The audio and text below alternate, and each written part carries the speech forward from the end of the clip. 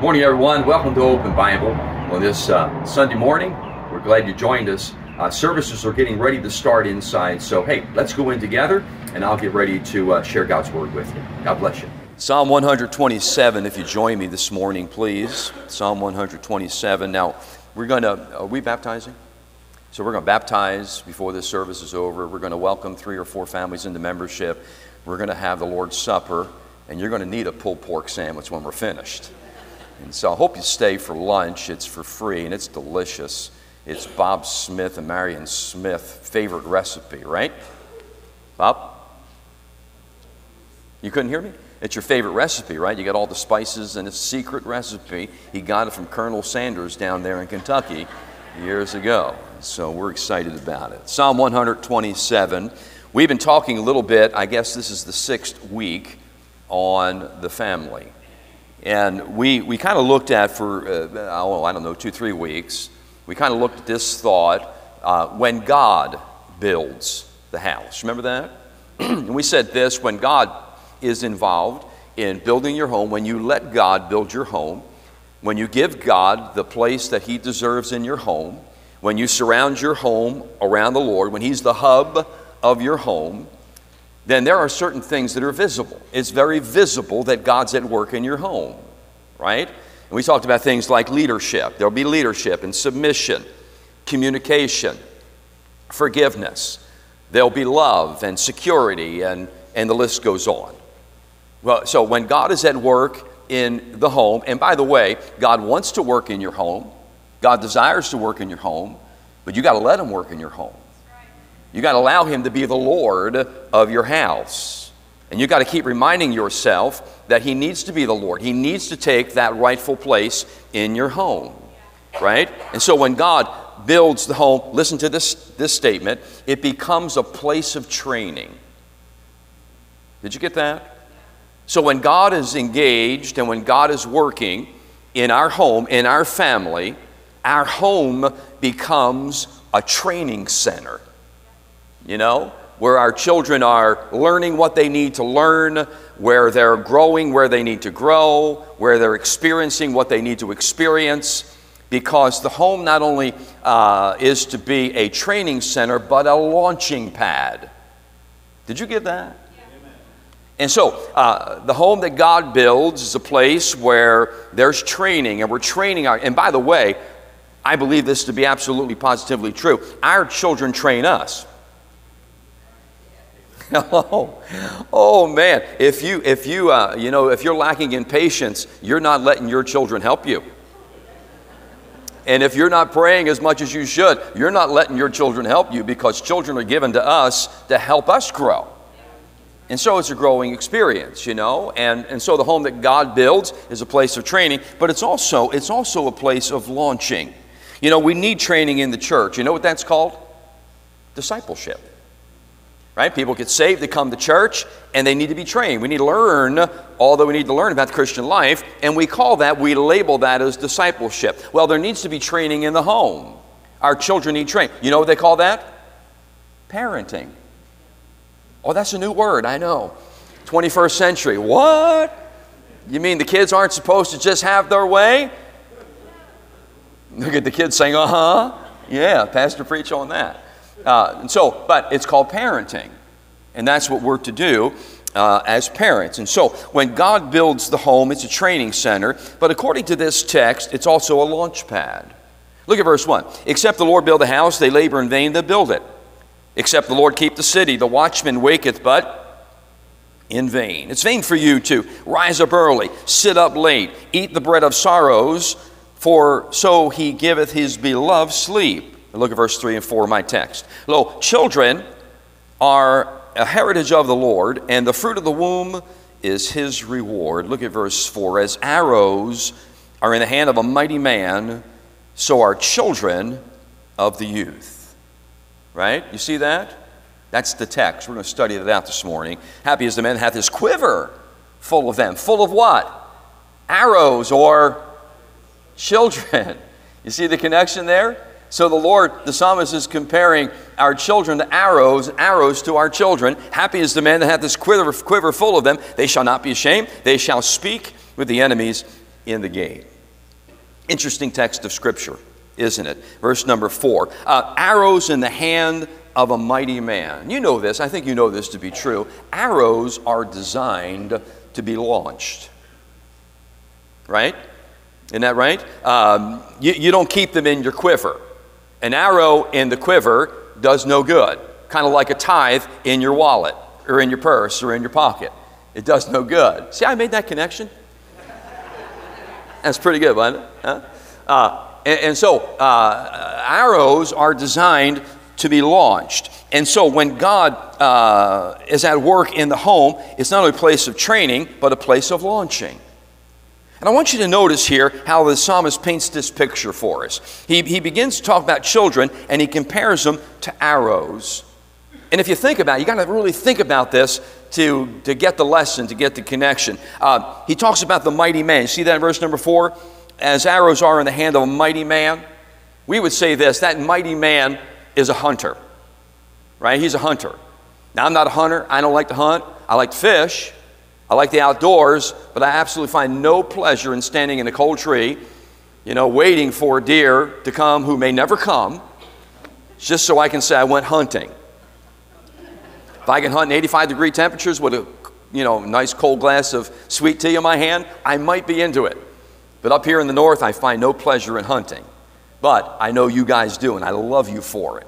Brother Ted's a great hunter. He loves to hunt, But here's what a hunter does. According to this text, I want to kind of tie it together.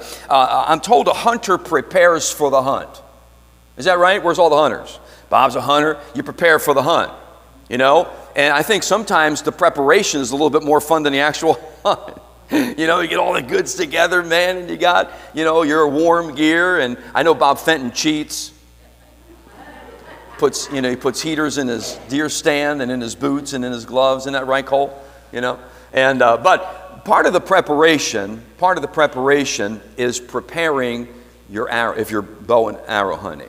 And according to this text, they were. And so they're preparing their arrows. And here's what I'm told they do, because I'm not a hunter. But I'm told what they do in preparation for those arrows is this. They make them sharp and balanced. Sharp, say it with me, sharp and balanced. Sharp and balanced. And so get this text of Scripture. As arrows are in the hand of a mighty man, so are children of the youth. Do you see the connection? The psalmist is saying something like this. He's comparing your children, our children, he's comparing to an arrow. And he talks about the mighty man, the hunter, and how he prepares his arrows. And the way he does that is by making sure they're sharp and balanced. Say sharp and balanced with me.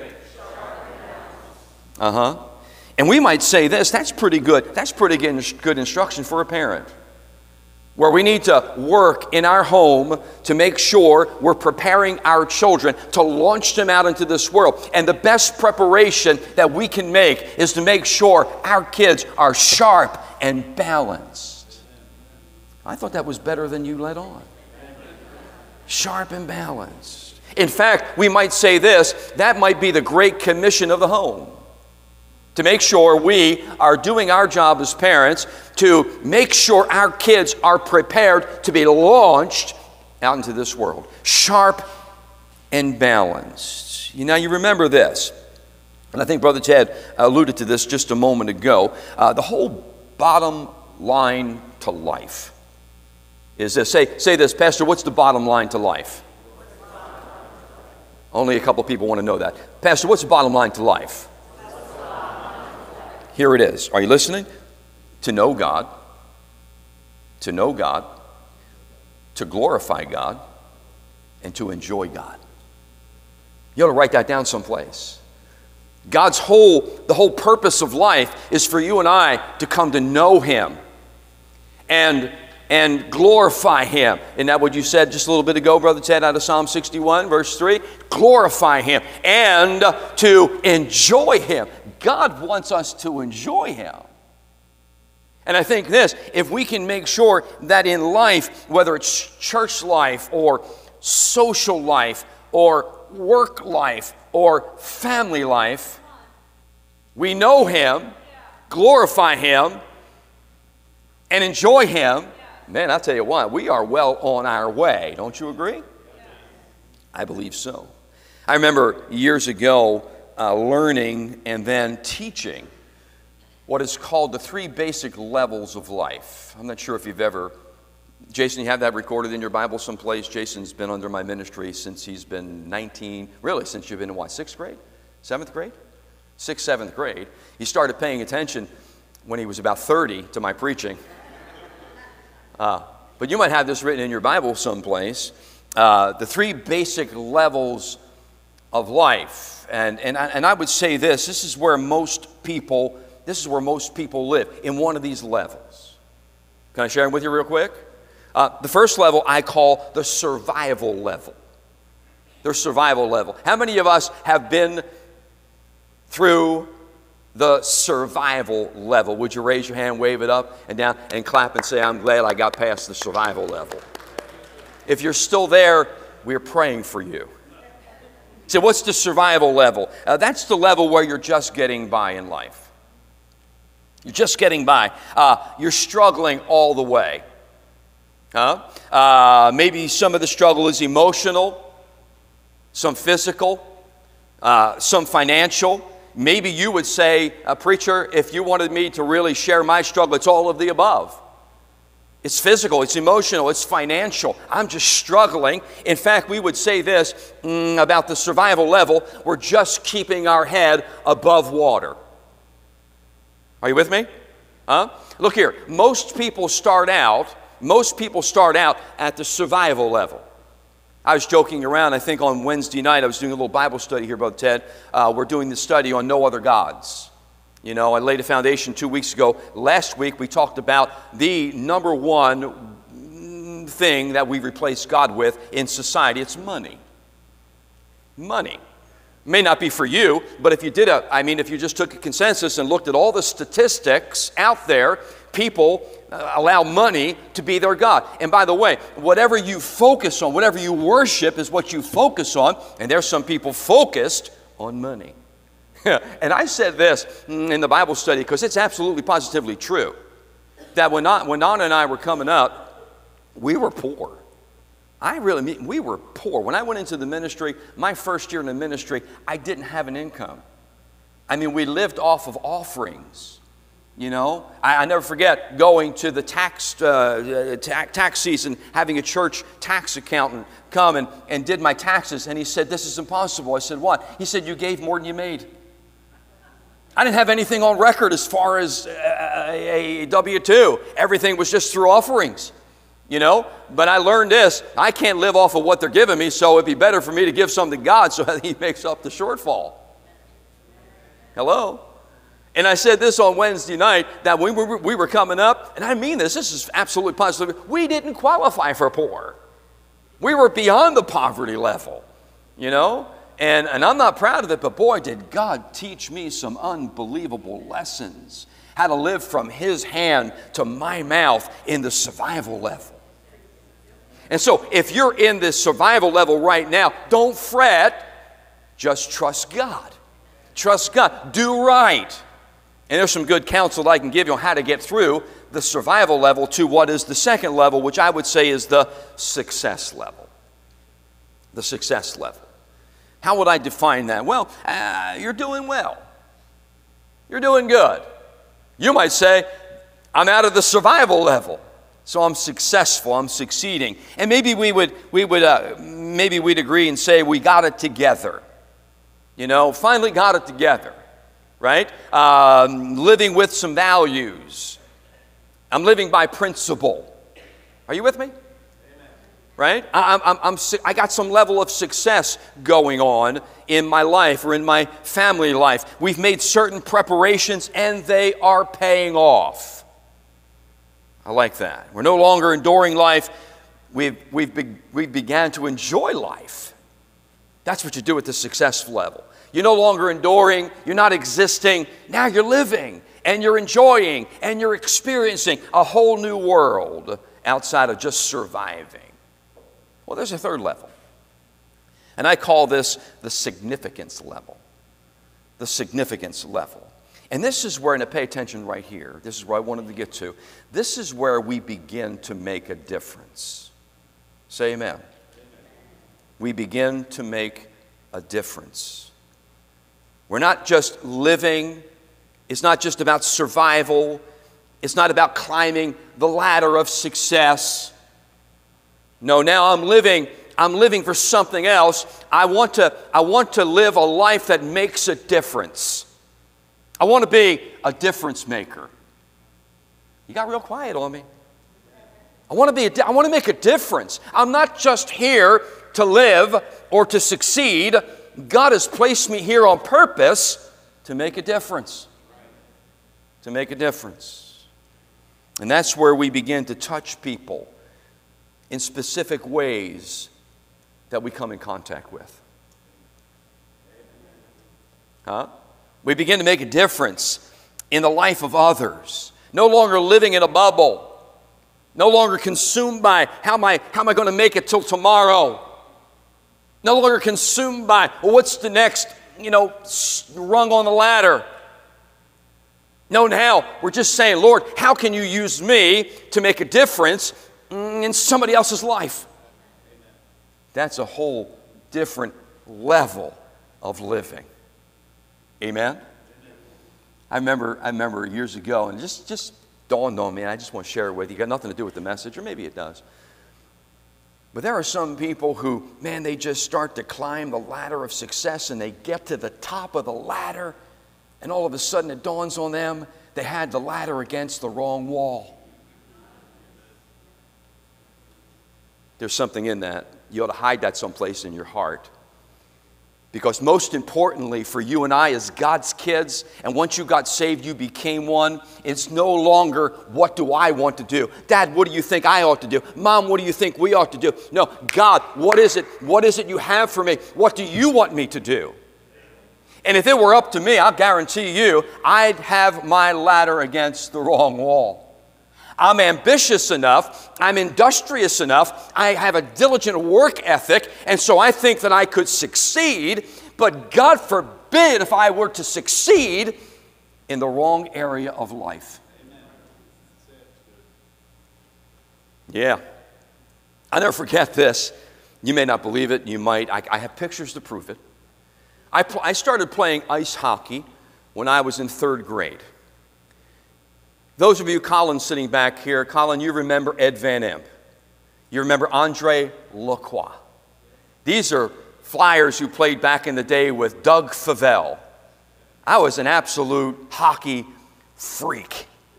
I mean, I slept hockey, ate hockey, you name hockey. I was hockey, hockey, hockey. So I started playing in 3rd grade, organized ice hockey in Brookhaven, Pennsylvania, and my coaches, the people who owned the school that I went to, was Ed Van Imp and Andre Lacroix. They were Philadelphia Flyers. And man, I just started to play and play and play. And I mean, by the time I was in 6th grade, I was really advancing. Time I was in high school, I was playing for 3 teams, kind of like you play for a travel team, Cole, in baseball. I was playing for a travel team in ice hockey.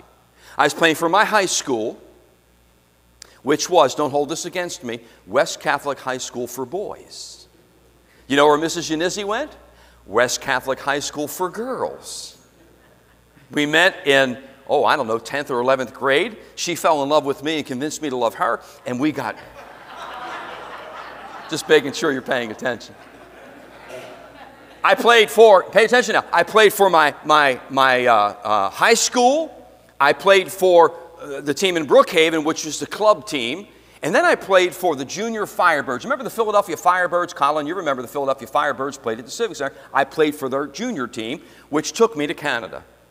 And so between the ages of 18 to 18 and a half, almost 19, I was playing organized ice hockey. I played on the same ice with some of my heroes, like Bobby Orr. Bobby Orr, I got a picture with him. And Darryl Sittler. And Reggie Leach of the Flyers, and Rick McLeish. And I can go on and on and on. I mean to tell you, it was amazing. And then when I was getting ready to graduate high school, I don't know why, but for some reason I started to lose my intensity. I started to lose my drive.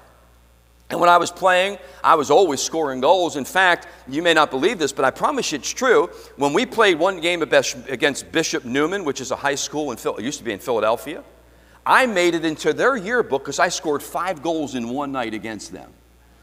And they put me in their yearbook. I had to go sign all their yearbooks at the end of the year. But all of a sudden, I just lost it. And I don't know why. So I graduated high school in June. That November, I got saved. I graduated in June. November, I got saved. And I didn't know this. But God had a call upon my life to be a preacher. If you'd have known me then, you would have said, no way. Hockey player, maybe. Preacher, never. My ladder was against the wrong wall. I'm just glad that somehow, some way, and I think it was through the prayers of my parents, my mother especially, and my grandmother, and my uncle who became my pastor, it was through their prayers that God began to work in my mind and in my heart and changed everything. I got saved in November, and by that spring, I thought I was losing my mind. Because everything that I liked and enjoyed, I no longer liked and enjoyed, and I didn't know what to do. And so I went to this small little independent Baptist church, and they told me what to do. And it wasn't long after that, maybe 2 years after that, Brother Riddell, that I was sitting in an evening service. A missionary came in, preaching out of Isaiah chapter number 6, where, who will go for us? Who shall we send? Who will go for us? And I was sitting right where about you're at, Ranji, and the preacher wasn't some really exciting, bombastic preacher like Dr. Riddell. He was just monotone, just reading his message, And I mean to tell you, when I was paying strict attention, and all of a sudden at the end of the service, God got a hold of my heart, and he said something, and he didn't even shout out, like, who will go? He just said, so who's going to go? And in my heart, I remember saying, I'll go. I'll go. And then the next thing the missionary said is, if you're willing to go, would you come forward? And I couldn't believe this, but I got up and started walking forward. The whole way down the aisle, I was saying, where you going, man? Where you going? And I never forget, I came down, knelt right there. My pastor was out of town, and I knelt right there, and I said, I didn't even know what to say. I just said, I'll go. I don't know where. I don't even know why, and I don't want to. But I'll go. And that started everything. And now, almost 40 years later, I've been in the ministry. 35 of it pastoring people like you, which has been a wonderful experience. I had to get it out. Because not all pastoring is, there's no job in the world that's like pastoring, the ups and the downs, the ebbs and the flows. Dr. Riddell will tell you that. But I learned to live in that last level, the significance level, where I've traded in success for an opportunity to make a difference. And Don and I said a long time ago, we want to live our lives to make a difference in other people. It costs a great deal. It does. But there's really no exchange. There's nothing you would trade it for when God uses you to make a difference in somebody else's life. And that's where this text, the psalmist is saying, as arrows are in the hand of a mighty man, so are children of the youth. In other words, what he's saying is this: we need to prepare our children for success. Pay attention right here. No. Success. Look here. If I'd have made it into the NHL, if I'd have made it into maybe the area of minors where I was getting paid, I think farm team, what do they make? What's a farm team baseball player make? 40 grand a year? Right? With hopes to maybe make it. I would have never made it because I stopped growing and everybody else kept growing, and I was getting killed. I was really fast. I was like Kenny Linsman. Colin, you remember Kenny Linsman? You don't remember Kenny Linsman? He was a flyer, number 26. He was a great player. Who remembers Kenny Linsman? Come on, man. He was my idol because he was the same height as me and he was in the NHL. Nobody else mattered to me then. You know, but I've had stitches over here. I've had stitches over here. I've had a cracked tooth. I've had, you name it, playing ice hockey. I got it.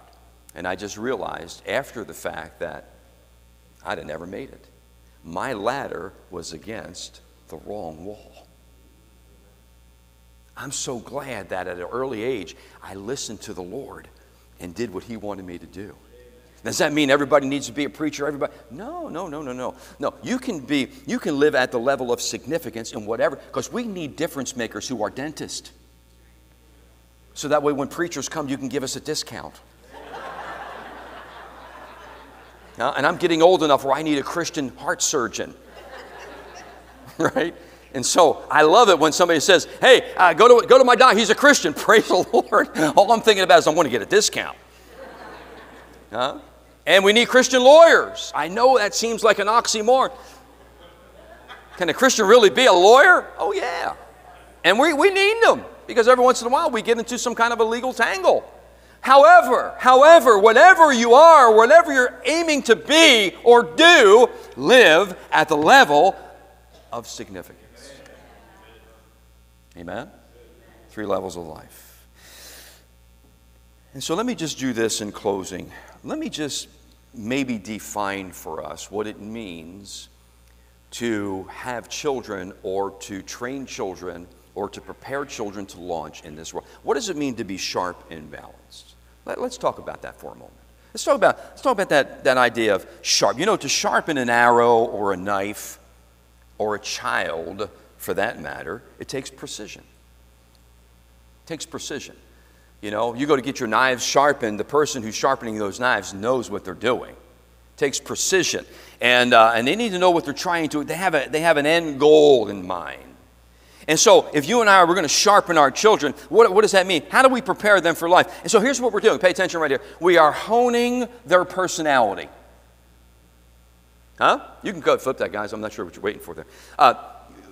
We need to hone their personality. I'm looking right here. You got these 2 boys right here. You have forgot your name, and Ty.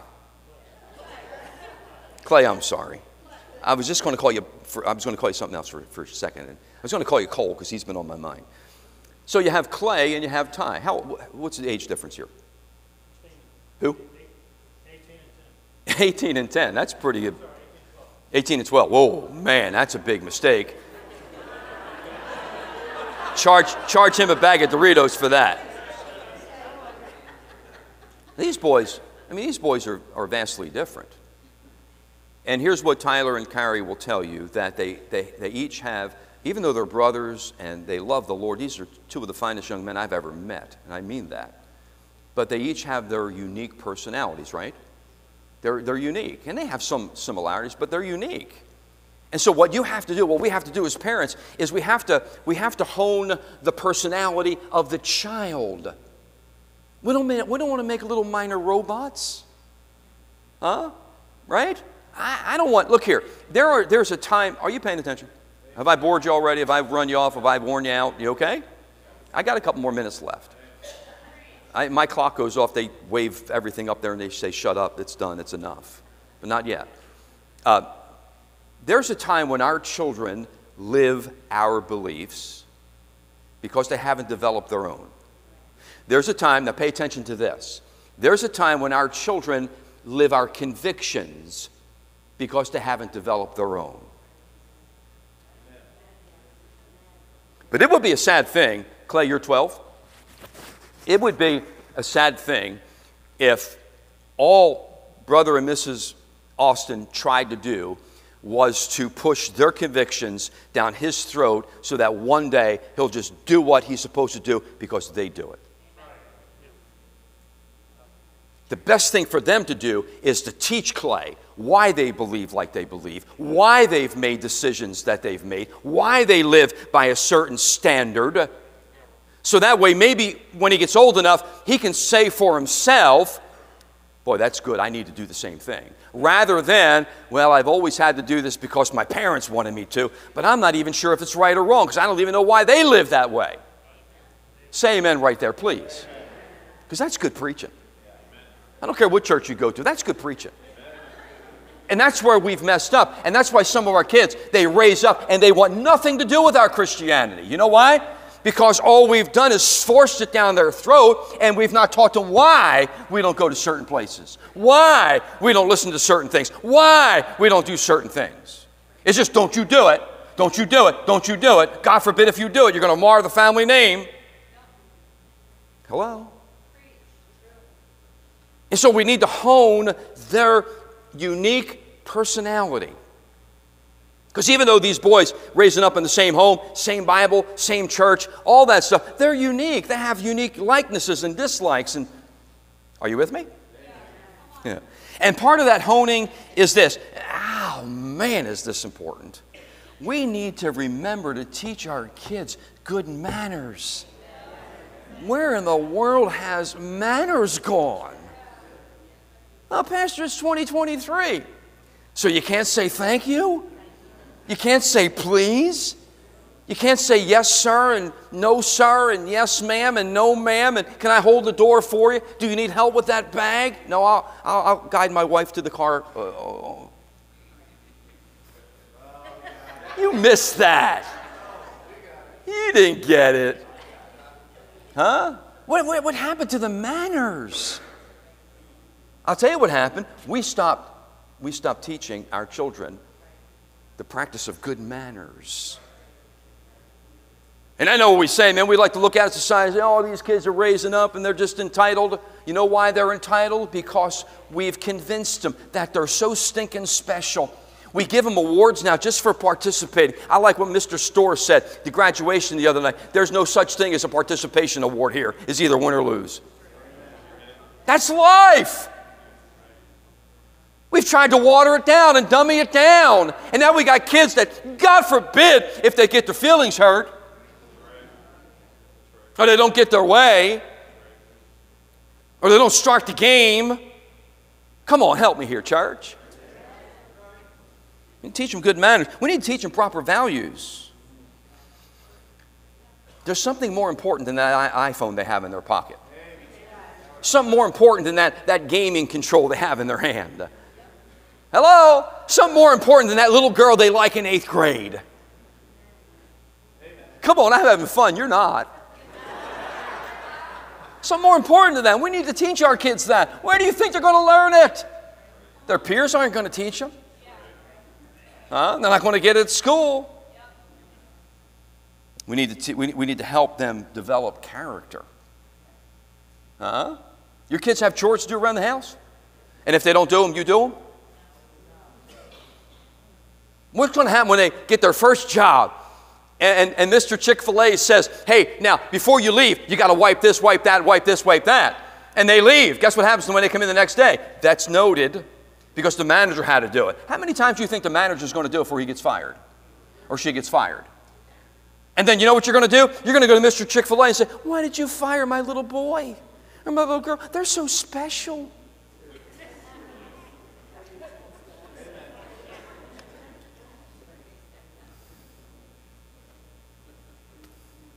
This is what you get after having me a pastor as a year. I digress. Yeah. Can I share this one thought? We need to hold them accountable. We need to hold our kids accountable. We need to hold them accountable. See, we want to launch sharp children into this world because we want our kids to be difference makers, right? But also we want them to be balanced. Correct? Balanced. If you were to define balance, here's a good working definition. Balance is an even distribution that produces a steady level of outcome. I didn't say income, I said outcome. Let me give it to you one more time. Balance. We talk all the time, man, we want to have a balanced ministry here at Open Bible. We want to have balanced family life. I want to have balance in my life. What are we talking about? Balance is an even distribution that produces a steady level outcome. Right? So you're not too much here, you're not too much there. I mean, you're just plowing ahead, very steady. Even distribution. Right? It's kind of like when you worship God, you got to worship God in spirit and in truth. What is that? That's perfect balance. If you have too much truth, you have legalism. If you have too much spirit, you have emotionalism. But you put the two together and you got worship. Did you get that? Balance. And we want our kids to be balanced. We want them to be level-headed and steady in their deportment. Isn't that right? Huh? Level-headed and steady in their deportment. We don't want them to be all over the place. I don't expect, look here, if I had to say to Cole, Cole, what do you believe about this? Well, bless God, Pastor, I got a deep-rooted conviction. He's 12 years old.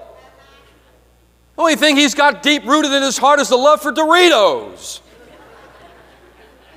You like Doritos, right? Huh? Are you with me? I'm sorry, Clay. I called you Cole again, didn't I? Sorry, Cole. Are you with me? Man alive, we got to do better at this. And by the way, this is a learned quality. It's important to teach balance in all areas of life. Physical life. You know what we teach our kids? Proper eating habits. Exercise. Work. Rest. I lost you. Physical life. Financial. We need to teach our kids financial earnings and spendings. Huh? Savings and debt. Where are they going to learn that at? First year of college? Too late. They're already got a credit card in debt. Relationship life with family and friends. Are you with me? Spiritual life with the Word and the Spirit and church and service. It's our job, right? Yeah. And so, as arrows are in the hand of a mighty man, so are children of the youth. In other words, we need to do our job to make sure that we are preparing them to launch them into a world that's difficult and have them make a difference. Have them become, watch, I'm closing it. You like that? Have them become difference makers. Difference makers. You know where it begins? Here's where it begins. It begins when you and I allow God to be the Lord of our home. Right? And that doesn't mean your kids walk in, take their shoes off, bless themselves, and fall down and worship and sacrifice. No, it means your house is just a safe zone. It's a safe zone. It's a happy place. It's an oasis. Right? Man, your kids ought to run. That your house ought to be the place where they want their friends to come to. Hello? God building the home. And here's the truth of it. It begins with salvation, where we make it easy for our kids to get saved. Are you with me? We make it easy for them to get saved. How do you do that? By being genuine. So that your kids will want what you have. So when you share the gospel with them, it's not going to be, why would I want that? It hasn't changed your life. Right? Family altar, always asking your kids, are you 100% sure you're saved? And knowing that if they say I'm not, they're not going to get punished. Oh, you bless God, but that's what you said to the pastor. We already seen you get baptized. What do we do now? So now you have a kid that grows up without salvation, dies and goes to hell. Why? Because of your pride. I'm trying to help you, church. This is my last message on the family. I'm trying to help us. Man, my son, daughter, whoever it might be, one of my granddaughters, grandsons comes along and says, you know what, I don't know if I really was sincere. Well, bless God, let's get sincere right now.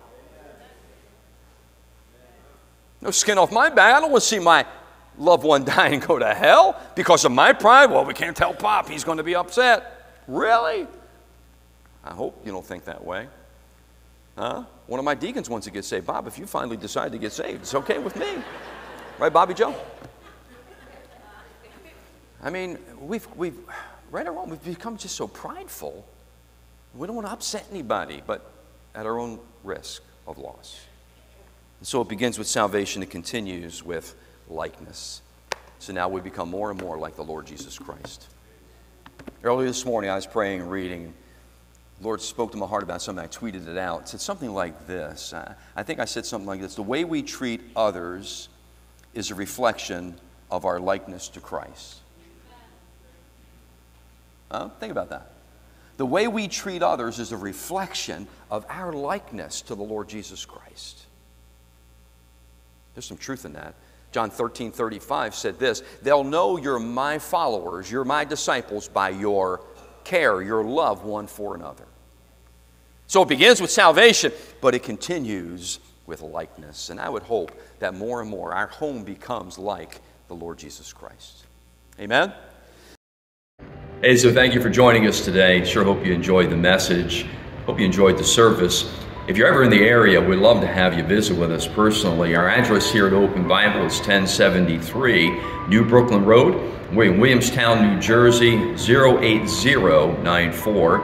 And if you just want to give us a call, you know we're here to serve. And so if you have prayer requests, or if you want to chat with us, maybe even about the message today, and or just about anything. Maybe you're struggling with something in life and you need some biblical counseling, we're here to serve. Our phone number is 856-629-3800.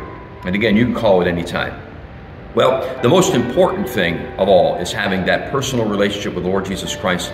And we'd love to chat with you about that if you've not made a decision yet to trust Christ as your personal Savior. Well, you have a great week and hope to have you join us again here at Open Bible. God bless you.